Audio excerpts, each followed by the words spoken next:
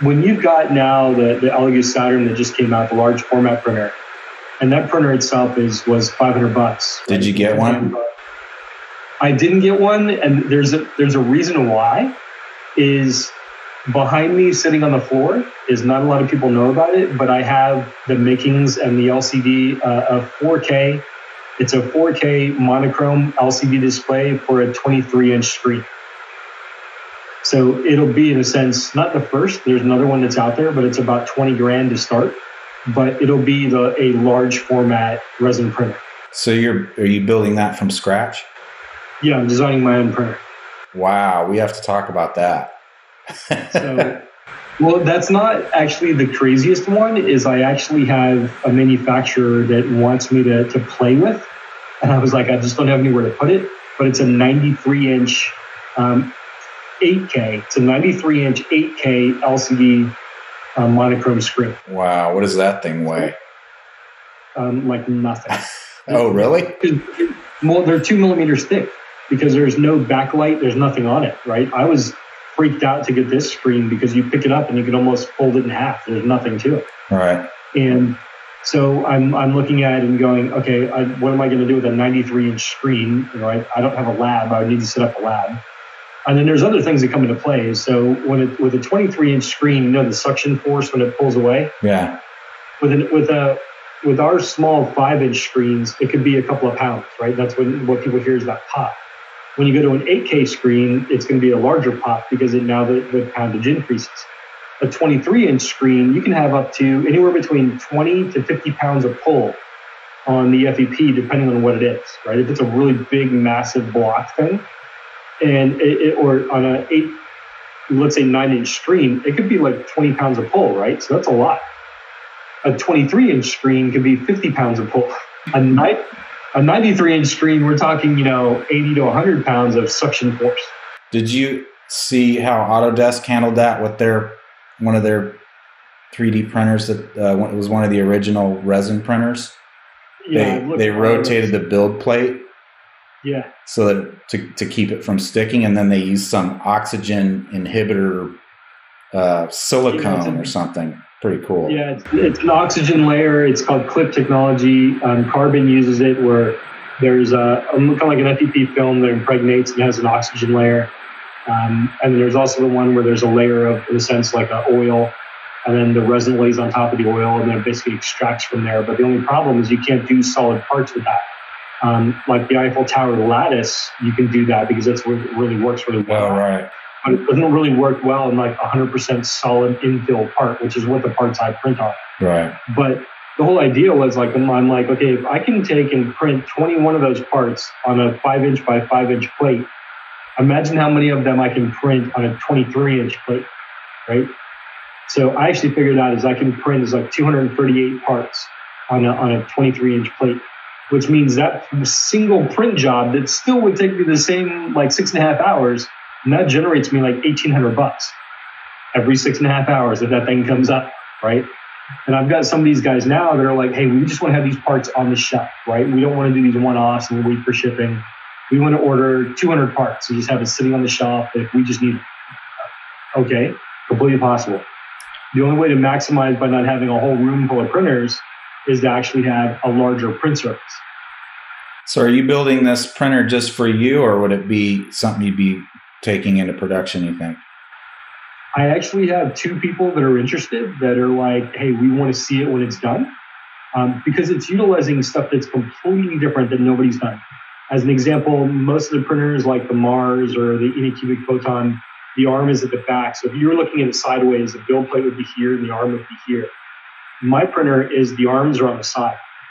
So there is no arm at the rear. They're connected on the side. There's 2 arms. The build plate at the top of the axis, once it comes up to the top of the print, purposely, actually, there's the servo motors that rotate the build plate 45 degrees for you intentionally, so you don't have to touch it. Nice. So it just comes up, and once it's done, it just rotates and sits there and says, okay, I'm here, I'm waiting. Other stuff like there's fans that draw air in, that draw cool air in past filters, and then it circulates through the inside then passes through filters on the way out. But the filters, the fans, are embedded within the case. And if you were to look at it, picture like a PC tower, and then basically the build volume on the left-hand side or the side of it. And that's where the actual build is happening. But all the guts and the electronics are inside that PC tower. There's 3 fans, but what I've done is even taken into account the velocity of the air that's being extracted versus most people just put in fans, suck air out, and push it. But you would hear this whoosh, right, of air. Mm-hmm. So what I wanted to do was actually speed up the velocity of the air coming in and then reduce it at the top so there's like a large funnel that narrows to the fans that are actually placed horizontally inside of the case. And then the fans, so the air actually speeds up velocity towards the fans, but then it funnels back out towards the bottom of the case. So it's almost indistinguishable where if you were to put your hand next to it, because you're reducing the air velocity. So what you're doing is you're getting the intake of air really quickly, then you're slowing it down, you're filtering it twice, and you're pulling it back out. There would be no smell, no fumes, nothing. Onboard camera, and there would be 2 cameras. One camera is for the build volume, so you can actually take a look at it. And then there would be a camera that would be almost directly at the build plate, almost like one of those micro cameras, so you can take a look at it. Actually, how is the build going? And then I actually designed a laser system that actually takes a look across the build plate as it comes up. If the laser scans all the way across, it means the print failed. If the laser actually scans and then doesn't bounce back and hit something, it means that there's something there, and it means that the build must be going okay. Right. Wow, so that's amazing. It's stuff like that. Automatic resin fill. Mm-hmm. And what I did actually, instead of having like a nozzle or something else, is the actual vat that the resin's in, is the vat would be 3D printed out of titanium. And there's channels in the inside of that vat that actually channel the resin. So you just have one tube that plugs into the back, and then it actually looks at the level of the resin that's needed based on the slicer. And I've already talked to a company that does this. So in our slicing software, it tells you you're going to use this much resin, it's going to be this number of slices. Well, why couldn't it just do the extra math and say, well, it's going to use this much resin per slice? If you thought about it, right? Pretty simple. It's just a little more of a calculation. So the whole idea is that would only have as much resin as it absolutely needs to get started. And then as it raised up and all the sides, on all 4 sides, all of a sudden the resin would squirt in for the next layer that it came back down in. And then it would anticipate how much it's already used and then just squirt as needed. Wow. How long do you think before you start having some prototypes ready on that? There's some more parts that I actually need to accumulate. So there's some technologies in a sense that I still have to figure out. Mechanically, it's pretty easy. I've got the servo motors. It's going to be run on a Raspberry Pi. So it's not even going to be run on a standard board that you'd find in printers now, because I wanted the Wi-Fi capability, right? I don't want to get up and take an SD card. I just want to send it. I want it to be smart and tell me things, right? Also, too, is I have a 7-inch LCD display, a touchscreen display.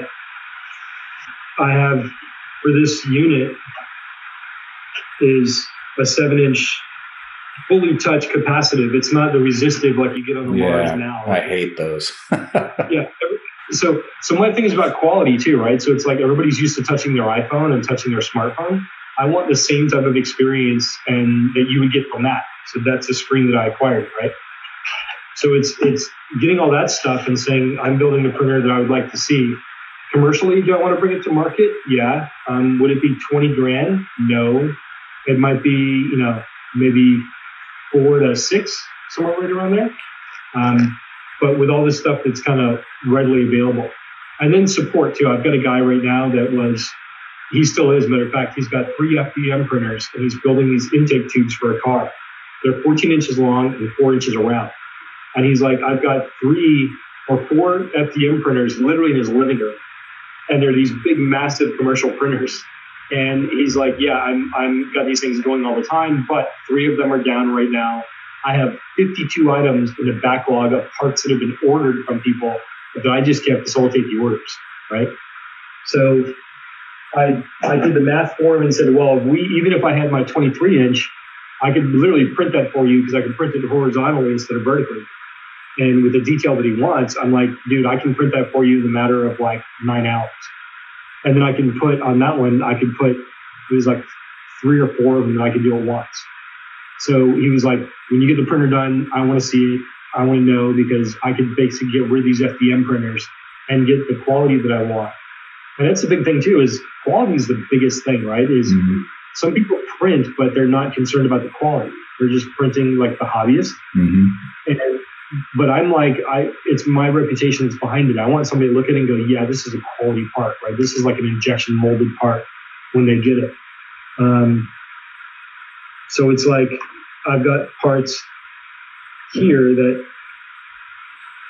it's like you necessarily really can't see it, but in this is the mica powder. And the mica powder gives it a sheen, like it looks like a satin metal finish, right? So it's like, did I have to do that? No. Does it add any strength to it? No. But it was, hey, does it give it the appearance of being that quality part? Yeah. Because why am I charging you, $38 for a part, for a little part this big? This part retail would be like $64 each. Did you have any problems with the mica powder at all? Did you have to experiment with that? No. No? No.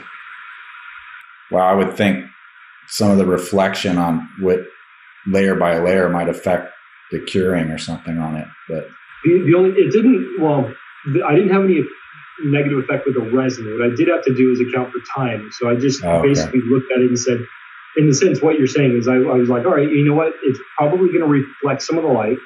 So let me increase the cure time. Let me increase the base from 60 to 80. And let me increase the per layer time from like 14 to, I think it was like from 14 to like 20 or 21. So I increased the layer time intentionally. Before I ever even started, I was like, just let me give it a this, right? Because if that's too long or whatever, I'll back it down. But let me kind of go extreme at first. And it worked out. So I kind of took that into account, knowing ahead of time. And then with that mix, you didn't have to really worry about it being too brittle if you're overexposing it a little bit. Yeah, there's been times too, is like I've set stuff in the cure chamber and then did something with the family, walked out, and the next morning come in and been sitting there curing for like 16 hours. Oh, jeez. And I'm like, oh, I baked this part, and I'm like, nope, part's perfectly fine. One other question I had on the printer that you're developing, you're going to have to write your own firmware for that, right? Or have somebody? Actually, no. There's firmware that already exists that you can go out there and get. Oh, okay. Write some custom pieces to that, yeah. And then what about the slicer? Would that have an accompanying slicer too, as well with that? Yeah, because it'll take the accompanying slicer will take into account the individual layers of the resin that's needed, plus or minus like 1 or 2% per layer, that it would have to inject before the vertical came down. Wow, that's awesome. The other thing I'm looking at too is that I'm actually working directly with the manufacturer of the screens in China. So it's the guys that manufacture the screens for the Elegoo Mars and for the Pro and for the Anycubic Piton. I know those guys directly. As a matter of fact, is it this one? This is it. So this right here is really the first monochrome 2K replacement screen for the Mars and the Mars Pro. Oh, cool. But it's monochrome. Right. It doesn't exist anywhere else, but I've got it in my hand. And to tell you what and this is with a backing on it per se, just for shipping, but I mean it's a couple of millimeters thick. Right. And then once you take this metal piece off, this is where they left the tabs. It's a millimeter. It's super thin. But this is the first one that exists, this replacement screen. So this would take a Mars and make it from the color screen that's being used to a 2K mono, right? The problem is that the manufacturer, not the screen manufacturer, but the board manufacturer, which is the same with the Shitu from the Shitu box software. It's kind of interesting. The two Chinese companies didn't talk to each other. So Shitu box, or the name of the company is called CBD, makes the boards. And they also make the boards, the motherboards that are inside of the Mars. The motherboard has what's called a MIPI out, or MIPI out, which fits this little teeny connector,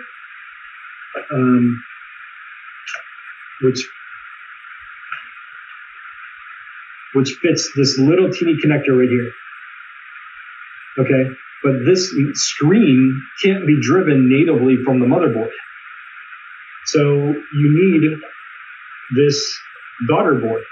So this daughter board has a connector to fit that little connector.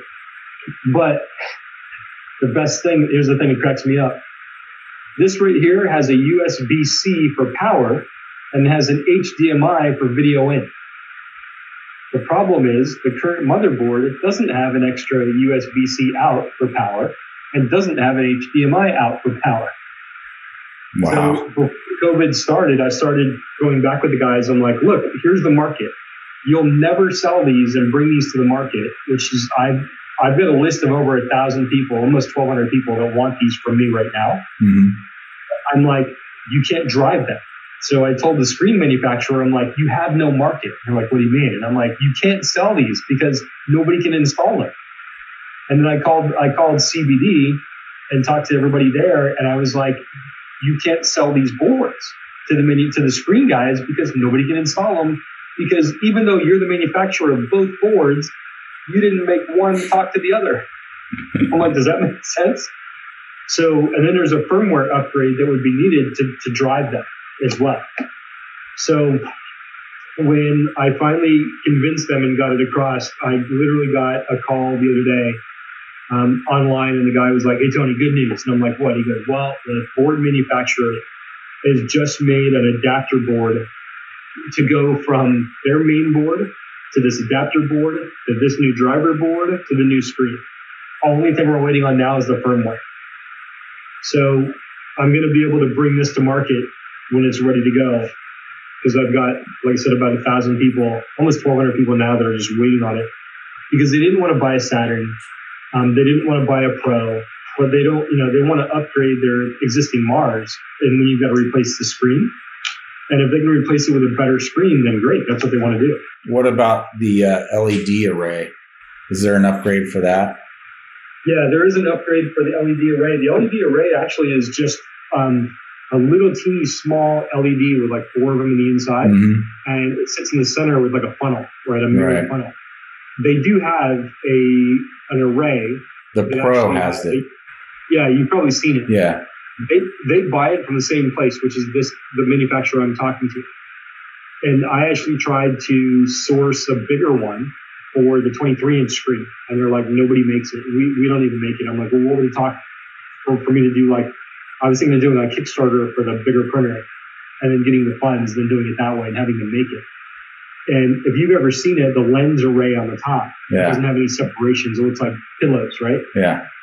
The mold just for that, not the lens array, but the mold to make the lens array is $20,000. And I was like, I can't justify the cost because I can't necessarily see. I wouldn't want to put out a Kickstarter, put my name behind it, and then not be able to deliver a product because it just wasn't the way that I wanted. People will be disappointed, right? So it kind of goes back to me again, right? It's like, unless a product meets my standards, I won't put my name on it or send it out the door, just because it's me personally. All right. If you're going to do 3D printing, do something nobody else is doing. Anybody can print, right? Anybody can buy a printer for $300, get some resin, slap it in there, and go, yeah, I'm open for business, and I'm going to print. And you're going to charge next to nothing, not make any money, not going to be happy, and deal with the headaches of somebody calling you back up when the print doesn't come out the way they want. And they say, well, what'd you do wrong? Nothing. I printed your file. Well, then it's a he said, she said back and forth, right? So it's the other value-added services, and the printing is just the means to get the output of the other services up front, which is what should be important. Because then you can charge almost unlimited depending on what it is, right? With 3D printing, you can only charge so much because there's only so much value to be derived from that. But if I have a company call me up and they're just like, hey, we want this and this and this, and I start talking to them, I'm like, yeah, it's going to be $5,000. And they're like, okay. Because then I can justify that $5,000. I've seen some comments on some of the groups where people are saying you can't make money with 3D printing. Everybody's done it already. It's like there's an endless number of things you could do. you can't. Well, you can, but you can't if you're just being like every other guy and just printing something. You got to come up with your own products. Yeah, you got to come up with your own stuff. You got to come up with your own kind of niche or whatever. And like I said, this isn't the day gig. I mean, the day gig is, I sit behind the same very screen and design interfaces and workflows for enterprise applications. But, if I'm not busy doing that, I mean, that honestly, the day gig probably takes me 6 hours a week, maybe. Right. It's a full-time salary, so it leaves me a lot of time to do other stuff. And so if a client calls me up and says, hey, whatever, I can spend 3 or 4 days revving on it. And then in a sense, I own the intellectual property. I own the IP and the design. I might exclusively license it to them. It might be, hey, we want it exclusively to us, which I've done. Don't sell it to anybody else, like a competitor. Okay. Now, a competitor, that's hard because a competitor might call me and go, hey, we saw this, or we know that you designed a part for these guys. Can you design us a similar part? I can design you a part that'll do something similar, but I can't design you the exact same part, right? I have to make it different. Right. And then what that's really hard about is I charge them more.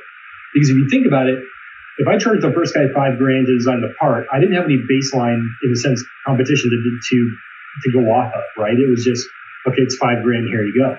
If another company comes to me, company B, and says, hey, we saw company A's part, can you design it? If I've got an exclusive agreement with company A, I can't design the same part for company B.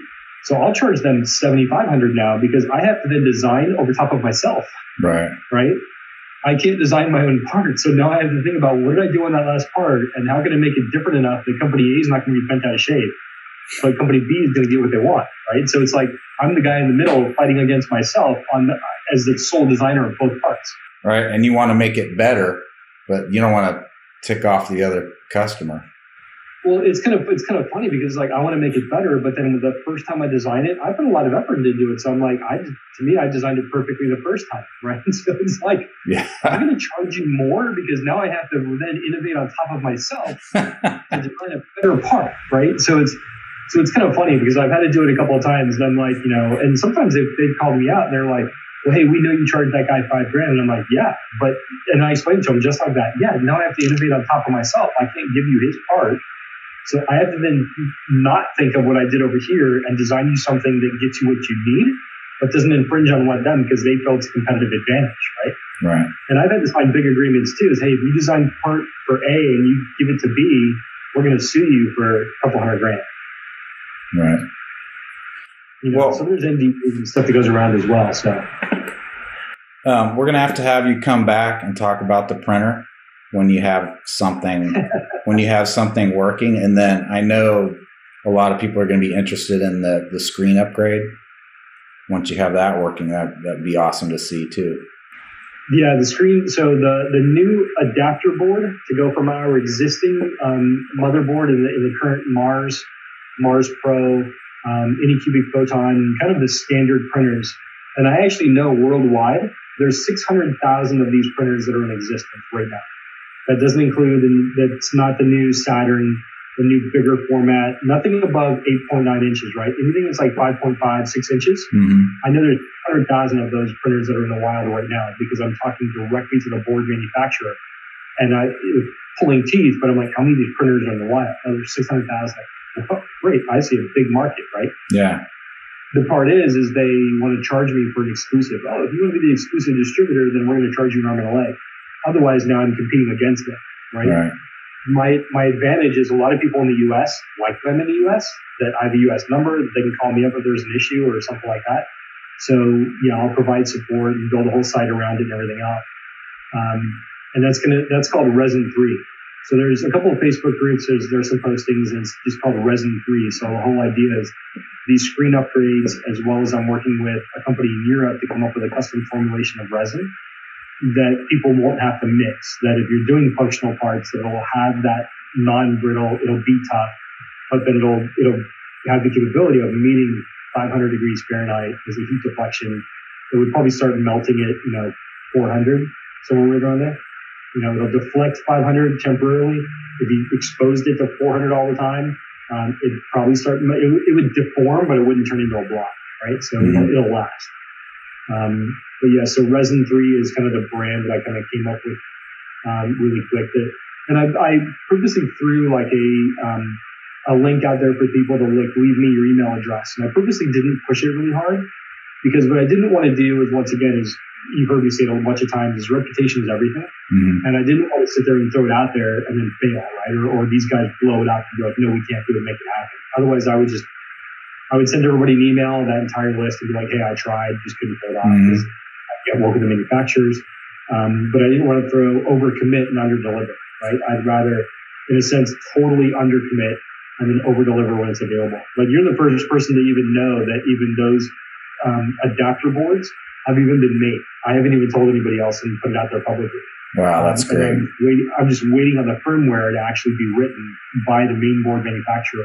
Once that's ready to go, ironically enough, it's going to be me competing with them on who releases it to the market. Mm-hmm.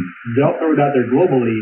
I have a curated list, which is my advantage, right? I've got a curated list of like 1,200 people that are waiting for it. As well as the list is also the UV upgrades as well, and also the 4K screen that's available. All right, great. Then I'll post your information in the description of the video, and then people can go there to get on the list and find out all the things you're doing. And we'll have you back too to talk about that other stuff. Really cool. I'd be more than happy to. Thanks for taking the time to talk with us. Appreciate it. Hey, no problem. I mean, thanks for having me on, and thanks for the interview. It's great.